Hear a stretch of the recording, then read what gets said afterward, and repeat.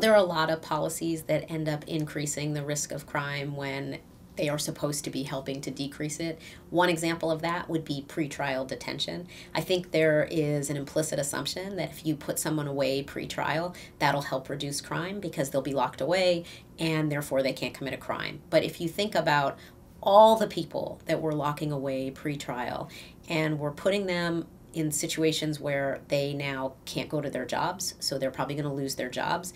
They are going to be separated from their loved ones and their social networks, and that's very disruptive. They may find themselves losing custody of children or childcare arrangements while they're locked away. It's very disruptive to take somebody and put them away.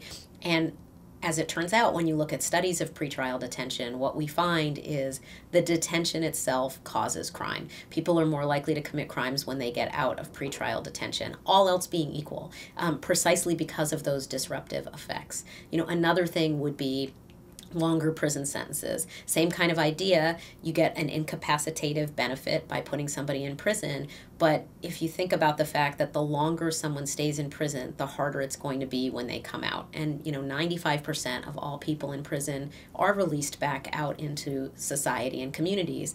And one White House report found that for every additional year that someone stays in prison, there's a 4 to 7% increase in the likelihood of them reoffending, precisely because it's so much harder for them when they come out. So that would be another one of those policies that you'd really want to balance the benefit you get from incapacitation against the harder reentry consequences later. A third example I would give would be collateral consequences for people who have criminal records. So we make it so that people often can't get government benefits. They may lose their license, their driver's license. They don't have access, the same kind of access to public housing and various other benefits.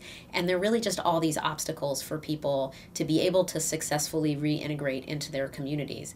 And some people who supported those thought, well, these will be deterrents. People will think twice before they commit a crime, knowing all these consequences will follow. When in fact, they don't act as deterrents, and all they do is really make it difficult for people to successfully re-enter later. So, those policies really end up backfiring as a question of public safety.